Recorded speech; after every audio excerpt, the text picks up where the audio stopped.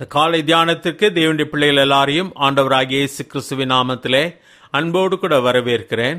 இந்த நாளிலும் நம்முடைய தியானத்திற்காக 1 சாமுவேல் 31வது அதிகாரம் 11, 12, 13 வசனங்களை நான் வாசிக்கிறேன், கவனியுங்கள். 1 சாமுவேல் 31வது அதிகாரம் 11வது வசனத்திலிருந்து.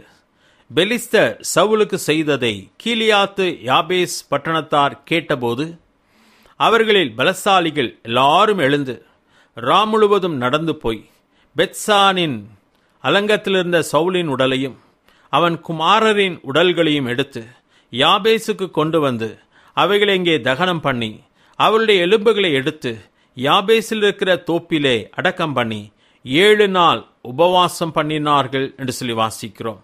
இந்த வசனத்திலே யாபேசின் மக்கள் தங்கள் ராஜாவாகிய சவுலுக்கு செய்த காரியத்தை நாம் வாசிக்கிறோம். யாபேசின் மக்கள் செய்த காரியம் அற்புதமான காரியமாயிருக்கிறது. 3 காரியங்கள் உங்களுக்கு எடுத்துக்காட்ட விரும்புகிறேன். நடந்ததை கேள்விப்பட்ட யாபேசின் மக்கள். 2வது காரியம், கடமையை உணர்ந்த யாபேசின் மக்கள். 3வது காரியம், உடனே செயல்பட்ட யாபேசின் மக்கள் என்று சொல்லி பார்க்க போகிறோம். யாபேசின் மக்கள் சில காரியங்களை கேள்விப்பட்டார்கள் ஒரு நாளிலே. என்ன காரியம் என்று சொன்னால் 11வது வசனத்தை வாசிக்கிறேன். பெலிஸ்தர் சவுலுக்கு செய்ததை கீலியாத்து யாபேஸ் பட்டணத்தார் கேட்டபோது என்று சொல்லி வாசிக்கிறோம். கேள்விப்பட்டார்கள். பெலிஸ்தர் சவுலுக்கு செய்ததை கேள்விப்பட்டார்கள். என்ன செய்தார்கள் இந்த பெலிஸ்தர்?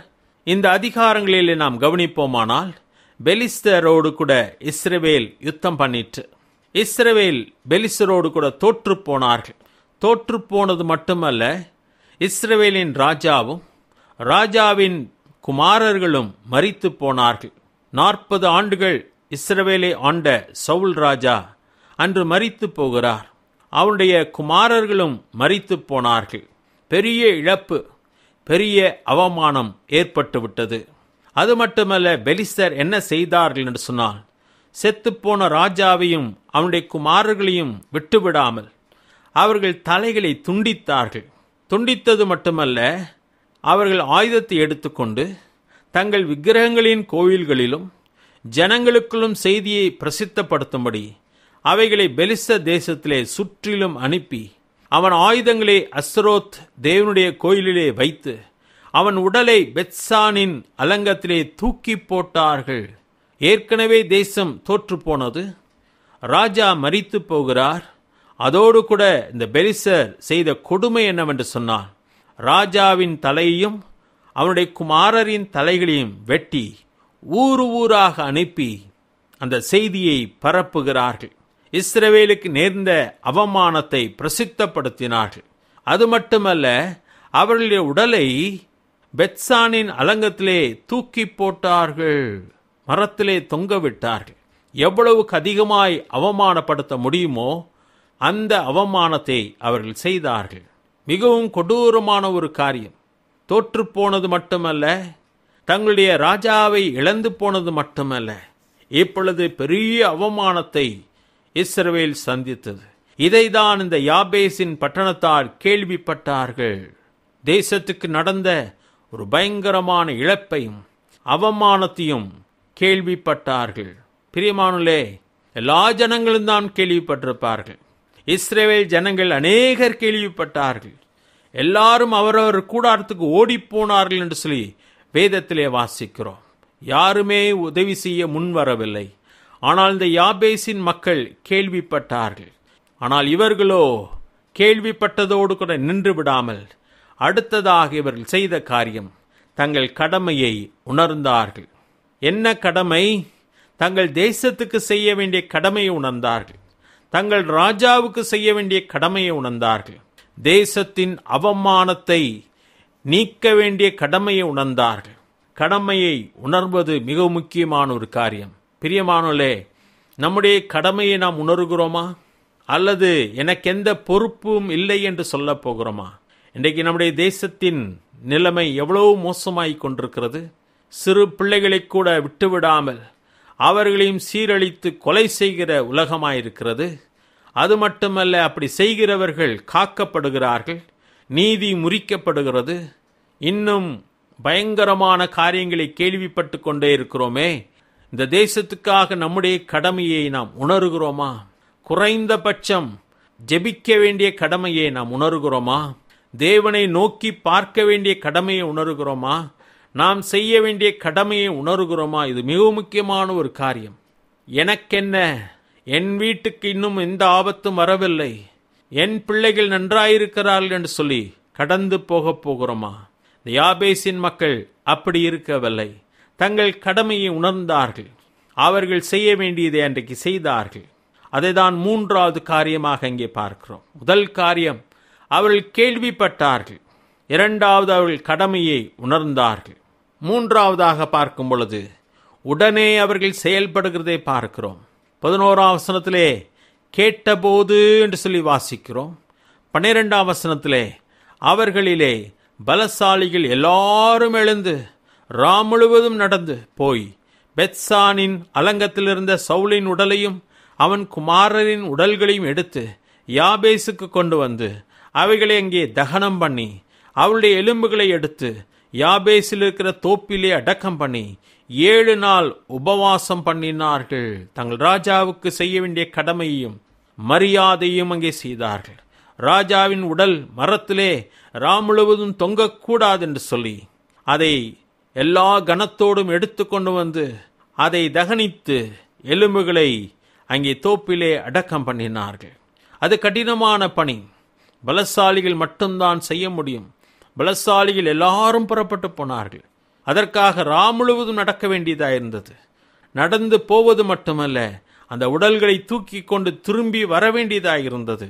அத்தனை கடினமான பணியை அவள் செய்தார்கள். கொண்டு வந்து தகனம் பண்ணினார்கள். எலும்புகளை எடுத்து அடக்கம் பண்ணினார்கள். 7 நாள் துக்கம் கொண்டாடுகிறார்கள். உபவாசம் இருந்தார்கள். எத்தனை அற்புதமான காரியத்தை இந்த யாபேசின் மக்கள் செய்தார்கள். பிரியமானே, மிக முக்கியமான ஒரு காரியம். யாபேசின் மக்கள் தங்களுடைய ராஜாவை நினைவுத்து பார்த்தார்கள். தாவீது சவுலின் மரணத்தை பற்றி சொல்லும் பொழுது 2 சாமுவேல் 1:19 வசனத்திலே இஸ்ரவேலின் அலங்காரம் உயர்ந்த ஸ்தானங்களில் அதமாயிற்று, பராக்கிரமசாலிகள் விழுந்து போனார்கள், பெலிஸ்தரின் குமாரத்திகள் சந்தோஷப்படாதபடிக்கும் விருத்த சேதனம் இல்லாதவளின் குமாரத்திகள் களி கூறாதபடிக்கும் அதை காத்து பட்டணத்தில் அறிவியாமலும் அஸ்கலோனின் வீதிகளில் பிரஸ்தாபப்படுத்தாமலும் இருங்கள் என்று சொல்லி தாவீது புலம்புகிறவராக இருக்கிறார். அதே 1:27 வசனத்திலே வாசிக்கும் பொழுது பராக்கிரமசாலிகள் விழுந்து போனார்களே, யுத்த ஆயுதங்கள் எல்லாம் அழிந்து போயிற்றே என்று சொல்லி பாடி புலம்புகிறவனாக இருக்கிறான். அதே புலம்பலை யாபேசின் மக்கள் புலம்பினார்கள், உபவாசம் இருந்தார்கள், தங்கள் ராஜாவுக்கு செய்ய வேண்டிய கடமைகளை செய்தார்கள். பிரியமானே, நம்முடைய தேசம், நம்முடைய ஜனம், நம்முடைய இனம், நம்முடைய மக்கள் பொறுப்பை உணர்கிறோமா? தேசம் அழிந்து கொண்டிருக்கிறது. தேசம் அவலமான நிலைமையை நோக்கி ஓடிக்கொண்டிருக்கிறது. தேசத்திலே நீதி நியாயங்கள் இல்லாமல் போயிற்று. அப்படி இருக்கும் பொழுது இந்த தேசத்துக்காக நானும் நீங்களும் செய்ய வேண்டிய கடமை என்ன தெரியுமா? முதலாவதாக இந்த தேசத்திற்காக நாம் ஜெபிக்க வேண்டும். தேசத்தின் தீர்வு நம்முடைய ஆண்டவராகிய இயேசு கிறிஸ்து மாத்திரம் என்பதை நாம் அறிந்திருக்கிறோமா? சுவிசேஷம் மட்டுமே தேசத்துக்கு சேமத்தை கொண்டு வர முடியும் என்பதை அறிந்திருக்கிறோமா? இந்த 130 கோடி மக்களை நம்மால் எப்படி சந்திக்க முடியும்?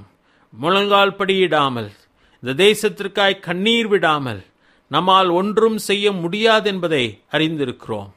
பிசாசு இந்த தேசத்தை ஆட்கொண்டவனாக, இந்த தேசத்தின் காரியங்களை முற்றிலுமாய் அழிக்கும்படியாக திட்டம் வைத்து காரியங்களை செய்து கொண்டு வருகிறானே. பிசாசை நம்மால் எப்படி எதிர்க்க முடியும்? முழங்கால் படி போடாவிட்டால் நாம் எதிர்க்க முடியாது. நாம் புறப்பட்டு செல்லாவிட்டால், சுவிசேஷத்தை பிரசங்கிக்காவிட்டால் நிச்சயமாய் ஜனங்கள் ஆண்டுக்குள்ளாய் வர முடியாதே. நம்முடைய கடமையை உணர்கிறோமா? ஒருவன் பிரசங்கியாவிட்டால் எப்படி சுவிசேஷத்தை கேள்விப்படுவார்கள்? அவன் அனுப்பப்படாவிட்டால் அவன் எப்படி போய் பிரசங்கம் பண்ணுவான்? அவர்கள் கேள்விப்படாவிட்டால் எப்படி அவர்கள் விசுவாசிப்பார்கள் என்றெல்லாம் ரோமர் நிருபத்திலே படிக்கிறோமே. நம்முடைய கடமை என்ன? ஒன்று நாம் புறப்பட்டு போக வேண்டும், அல்லது நாம் ஜனங்களை சுவிசேஷத்தை அறிவிக்கும்படியாய் அனுப்ப வேண்டுமே. அனுப்பின மக்களுக்காக நாம் ஜெபிக்க வேண்டுமே. எதை நாம் செய்து கொண்டிருக்கிறோம்? நேரமில்லை என்று சொல்லப் போகிறோமா? பலன் இல்லை என்று சொல்லப் போகிறோமா? அல்லது எனக்கு பொறுப்பு இல்லை என்று சொல்லப் போகிறோமா? தேவன் நம்மை இதற்காக தான் அழைத்திருக்கிறார் என்பதை உணர்ந்து, நம்முடைய பொறுப்பை உணர்ந்து நாம் செயல்பட வேண்டும் என்பதுதான் மிக முக்கியமான ஒரு காரியம். யாபேசின் மக்கள் கேள்விப்பட்டார்கள், தங்கள் கடமையை உணர்ந்தார்கள், தங்கள் ராஜாவுக்கும் தங்கள் தேசத்துக்கும் நேர்ந்த அவமானத்தை நீக்க விரும்பினார்கள். அது மட்டுமல்ல, அவர்கள் செயல்பட்டார்கள், செய்து முடித்தார்கள். தங்களால் முடிந்ததை அவர்கள் செய்தார்கள். அவர்களுக்கு ஆபத்து இருந்தது. இந்த உடல்களை எடுக்க போன பொழுது எதிரிகள் அவர்களை தாக்கியிருக்க முடியும். அல்லது வரப்போகிற ராஜா அவர்கள் மேல் விருப்பம் இல்லாமல் அவர்கள் அரசியல் எதிரிகளாக மாறியிருக்க முடியும். அவள் எதை பற்றியும் கவலைப்படவில்லை. அவள் எந்த நன்மையும் எதிர்பார்த்து அவர்கள் இந்த காரியத்தை செய்யவும் இல்லை. தங்களுக்கு வர இருந்த ஆபத்தை பற்றியும் அவள் கவலைப்படவில்லை. தங்களுக்கு ஏதாவது ஆதாயம் கிடைக்குமோ என்று சொல்லி அவர்கள் எதிர்பார்க்கவும் இல்லை. எதையும் எதிர்பாராமல் அவள் செய்தார்கள். ஆனால் தேவன் அவர்களை கனம் பண்ணுகிறவராக இருக்கிறார். தாவீது 2 சாமுவேல் 2வது அதிகாரம் 5ஆம் வசனத்திலே சொல்லும் பொழுது இப்படியாக சொல்லுகிறார். நான் வாசிக்கிறேன், கவனிங்கள். 2 சாமுவேல் 2வது அதிகாரம் 5வது வசனம். தாவீது கீலியாத்து யாபேசின் மனுஷரிடத்தில் ஸ்தானாபதிகளை அனுப்பி, நீங்கள் உங்கள் ஆண்டவனாகிய சவுலுக்கு இந்த தயவை செய்து அவரை அடக்கம் பண்ணினபடியினாலே கர்த்தர் உங்களை ஆசீர்வதிப்பாராக என்று சொல்லி குறிப்பிடுகிறார். தங்கள் ராஜாவுக்கு செய்த தயவு என்று சொல்கிறார். ராஜா உயிரோடு இருந்த பொழுது தேசத்துக்கு செய்தார். இப்போ ராஜா மரித்த பொழுது யாபேசின் மக்கள் ராஜாவை நினைத்து ராஜாவுக்கு செய்ய வேண்டியது செய்தார்கள். அவனை அடக்கம் பண்ணினார்கள், அவருக்கு தயவு செய்தார்கள். கர்த்தர் உங்களை ஆசீர்வதிப்பாராக என்று சொல்லி தாவீது குறிப்பிடுகிறார். 6வது வசனத்திலே வாசிக்கும் பொழுது, கர்த்தர் உங்களை கிருபையும் உண்மையுமாய் நடத்துவாராக. நீங்கள் இந்த காரியத்தை செய்தபடியினால் நானும் இந்த நன்மைக்கு தக்கதாக உங்களுக்கு நடத்துவேன் என்று சொல்லி தாவீது குறிப்பிடுகிறார். ஆம், தேவன் நம்மை ஆசீர்வதிப்பார். நம்முடைய கடமையை உணர்ந்து நாம் செய்வோமானால் நம்மை அவர் ஆசீர்வதிக்கிறவராக இருக்கிறார். இதுதான் தாவீது சொல்கிற காரியம். இன்றைக்கு நானும் நீங்களும் செய்ய வேண்டிய கடமையை உணர்ந்து செய்வோமானால் அதனால் வருகிற ஆசீர்வாதத்துக்கு அளவில்லை. பரிசுத்த வேதாந்தத்திலே 1 கொரிந்தியர் 15வது அதிகாரம் 58வது வசனத்திலே நாம் வாசிப்போமானால் அப்போஸ்தலனாகிய பவுல் குறிப்பிடுகிறார், ஆகையால் எனக்கு பிரியமான சகோதரரே, கர்த்தருக்குள் நீங்கள் படுகிற பிரயாசம் விருதாவாயிராதென்று அறிந்து நீங்கள் உறுதிப்பட்டவர்களாயும் அசையாதவர்களாயும் கர்த்தருடைய கிரியிலே எப்பொழுதும் பெருகுகிறவர்களாயும் இருப்பீர்களாக என்று குறிப்பிடுகிறார். ஆம், நாம் படுகிற பிரயாசம் விருதாவாயிராதென்று அறிந்து என்று சொல்லி பவுல் குறிப்பிடுகிறார். நம் ஆண்டவருக்காக செய்கிற காரியம் விருதாவாயிராது, வீணாய் போகாது, பலனில்லாமல் போகாது, கர்த்தரை ஆசீர்வதிக்காமல் போகிறதில்லை. சில நேரத்திலே நாம் நமக்கு ஏற்பட போகிற ஆபத்தையும் நாம் சிலருக்கு எதிரியாய் மாறப்போகிற காரணத்தையும் நினைத்து பயந்து ஒதுங்கி விடுகிறோம். செய்ய வேண்டிய நன்மையை செய்யாதே போய்விடுகிறோம். யாக்கோபு 4வது அதிகாரத்திலே வாசிப்போமானால் இப்படியாக நாம் வாசிக்கிறோம். யாக்கோபின் புஸ்தகம் எடுத்துக்கொள்ளலாம். 4வது அதிகாரம் 17வது வசனத்திலே வாசிக்கும் பொழுது, ஒருவன் நன்மை செய்ய அறிந்தவனாயிருந்தும் அதை செய்யாமற் போனால் அது அவனுக்கு பாவமாய் இருக்கும் என்று சொல்கிறார். நாம் செய்ய வேண்டிய நன்மையை செய்யாது போனால் கூட நமக்கு பாவமாயிருக்கும். நம்முடைய கடமையை உணர்கிறோமா? நீங்கள் என்ன செய்ய வேண்டும் என்று சொல்லி நான் உங்களுக்கு சொல்ல முடியாது. ஆனால் ஆண்டவர் நம்முடைய இருதயத்திலே பேசுகிறவராய் இருக்கிறார். எனக்காக நீ இதை செய்ய வேண்டும், இந்த பொறுப்பை நீ எடுக்க வேண்டும், யாரை நான் அனுப்புவேன் என்று சொல்லி ஆண்டவர் கூப்பிடுகிறாரே, அந்த சப்தம் நம்முடைய காதுகளிலே விழுமானால் சாக்கு போக்கு சொல்லாமல் அந்த காரியத்தை நாம் செய்ய வேண்டும். அப்பொழுது தேவன் நம்மை ஆசீர்வதிக்கிறவராயிருக்கு. எந்த பலனும் எதிர்பார்க்க வேண்டாம், எதை குறித்தும் நாம் பயப்பட வேண்டாம். ஆண்டவர் சொல்லுகிறார், நான் உங்களுடனே கூட இருக்கிறேன் என்று சொல்லி. யாபேசின் மக்கள் கேள்விப்பட்டார்கள், தங்கள் கடமையை உணர்ந்தார்கள், உடனே செயல்பட்டு செய்து முடித்தார்கள். இதைதான் நாம் இன்றைக்கு கற்றுக்கொள்கிறோம். நம்முடைய கடமையை உணர்ந்து செயல்படுவோம். கர்த்தர் நம்மை ஆசீர்வதிப்பார். தேவன் தாமே இந்த வார்த்தைகளை ஆசீர்வதிப்பாராக. ஆமென்.